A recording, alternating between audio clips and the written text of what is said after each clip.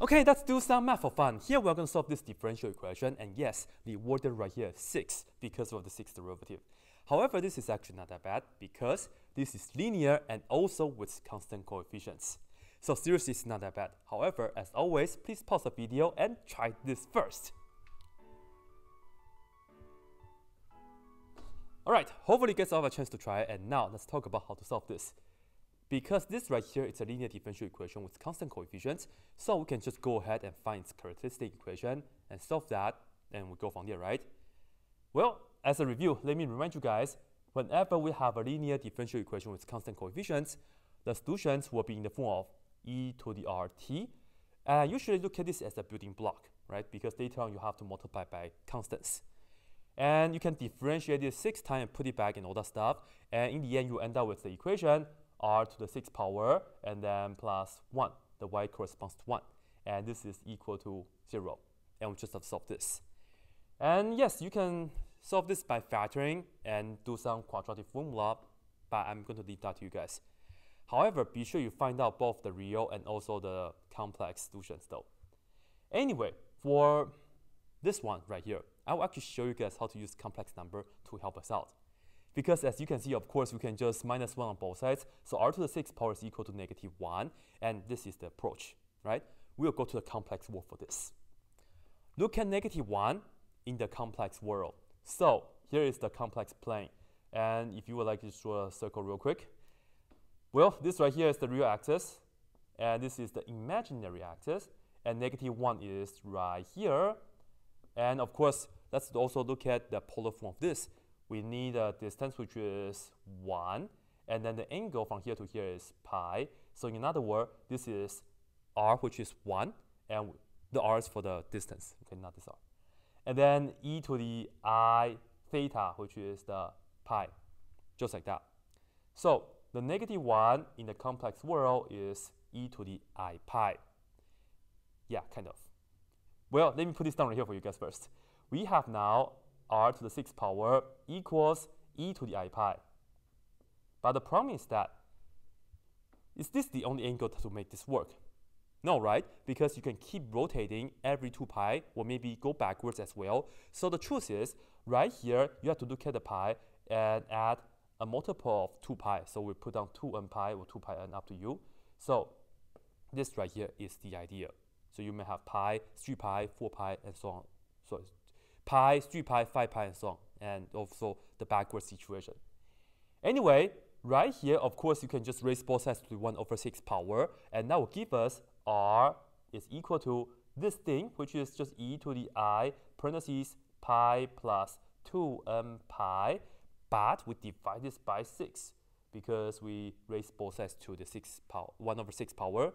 So just like divide both sides by 6 for the exponent, like that. Well, if you look at this right here, we will have a total of 6 solutions. For this to work, how you can do it is, we have the n, right? N will go from 0, 1, 2, 3, 4, 5, and that will give you the whole 6 solutions for that. So that's pretty much the idea. Well, before we continue, let me remind you guys one of the greatest formula ever. That's the Euler's formula. Namely, right?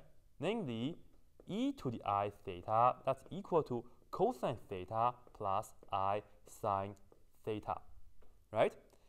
So we are going to put 0 into n, and look at that. This part will just be 0, so we just get e to the I pi over 6. And we will have to use this right here to calculate that for us. So let me put this down right here for you guys. I will write this down as just R1. So again, I will just put down 0 into the n, so we have e to the pi over 6, like this. E to the I pi over 6. And then with this being done, and also the Euler's formula, just put it there. So we have cosine of pi over 6, and then plus I sine pi over 6. And that's pretty much the idea. Now, this right here is square root of 3 over 2. And this right here will give us positive 1/2. So we have positive 1/2 I, like this. Right, so that's pretty much it for the first r, and then we just continue with the rest. Next, we're putting 1 right here. This right here will give us 3 pi divided by 6, that will be pi over 2. So the next r is going to be e to the I pi over 2. And this is cosine of pi over 2 plus I sine of pi over 2. And this is actually really nice because this one is what? 0. And this right here is 1. So we have just I right here. That's very nice. And then R3. We put in 2 in here, and that will give us 5 pi and over 6, and then the I, right? So we have e to the I 5 pi over 6. And then we do the same thing. Cosine of 5 pi over 6 plus I sine of 5 pi over 6. And now this right here is going to be on the second quadrant. So you should have negative square root of 3 over 2. And then this right here will be still positive 1/2. So we have the plus 1/2 I. So as you can see, we found 3 solutions so far. And now the best part is that you don't need to continue, because keep in mind, if we have a solution right here, and this is a complex solution, then its complex conjugate is also a solution. Namely, another solution will be square root of 3 over 2 minus 1/2 I. Another solution is going to be negative I. Another solution is going to be negative square root of 3 over 2 minus 1/2 I. That's pretty much it, right? But if you really want to just see it, you see, if you put in 3 right here, that will give you 7 pi over 6, and that will be down here. And that's just a reflection from here to here, right? And in fact, that's just a reflection of the complex conjugate of this. That's pretty much it. I will still put this down right here for you guys though. R4 is equal to negative square root of 3 over 2 minus 1/2 I. And then the other one is just R5, which is negative I. And then the last one is R6, is going to be square root of 3 over 2 minus 1/2 I. That's pretty much the idea. Well, you don't really have to do this if you are just trying to solve that differential equation. But if you're talking about how to solve this equation, of course you have to write down the whole 6 solutions. Anyway, here we go. After we have found all the r's, remember, the solutions has the form e to the rt. But every r right here is complex. So we have to know how to handle that situation. Then I will just put another note for you guys. If I have done this before, so be sure you guys go check out my playlist, but I will do this for you guys again right here. All right, R is a complex number. Let's write it down as A plus BI. So we have e to the A plus BI here, then times t. And of course, from here we can distribute the t, so we get e to the AT plus, and this times that I will put on I first, so we have I BT. And then by rule of exponent, we can write this as e to the AT times e to the IBT. This part is legit, it's real, right? So we have to just write it down. But for this part, e to the IBT, notice that we will have to use the Euler's formula, with this right here being our angle theta. So we'll just put this right here into here and here, and we will end up cosine of BT like this, and then add it with I sine of BT like that. So that's pretty much the idea. And let's write down the solutions already, huh? So here we go. Let's say y right here. I'm going to look at this right here. And also its complex conjugate, which is this 1. And as you can see, the a is square root of 3 over 2. And let's just take care of that first. Now we'll go right here.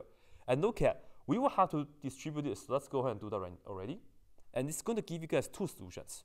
The first one is going to be e to the a, which is square root of 3 over 2 times t, like this, times cosine of bt. And our b is 1/2. So I'll put down 1/2 t, like this. And you might be wondering, how come I didn't put down negative 1/2? Well, the idea is that if you have cosine of negative 1/2, because cosine is even, the negative doesn't matter. So that will be the explanation for that. So that's pretty much it for the first building block. And then the next one is going to be e to the a, which is again that, square root of 3 over 2 t. And we will multiply by sine of bt. And we will have the 1/2 t right here. 2 things. First, how come I didn't put down negative? Because it doesn't matter. because if you have a negative 1/2, you can take that out to the front. And the idea here is that they are just our building blocks. What we have to do next is that, in fact, we have to multiply this by a constant, let's say C1. Likewise, we multiply this by another constant, let's say C2. When you factor out the negative right here, well, C2 is a constant, negative C2 is also just a constant. So we'll just keep it as C2 like this, right? Another thing is that, how come I didn't put on I? Well, if you put on I right here, I is a constant, C2 is a constant times a constant is still another constant, so we are good. So that's pretty much the approach. And now we have 2 parts, and we have 4 more to go. Next, let's do this in blue. Why not? We have the I, and let's also look at the negative I. And of course, we are just adding things up together.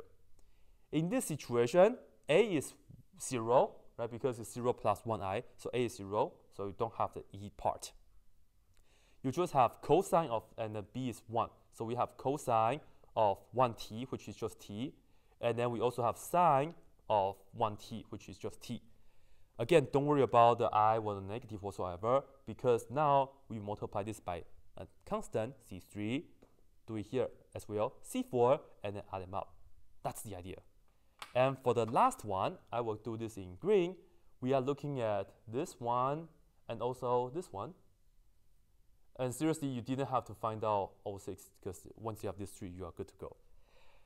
Lastly, we have plus, and the A is negative.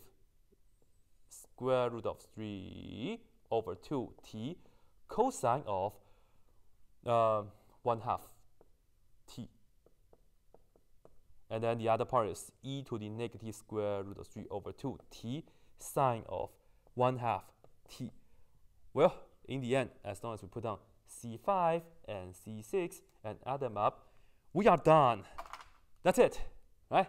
So, as you can see, originally, we start with a really simple looking differential equation, and then the answer is actually pretty long and all that stuff, right?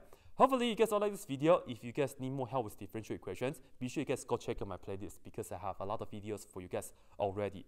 Hopefully you guys all like this, and as always,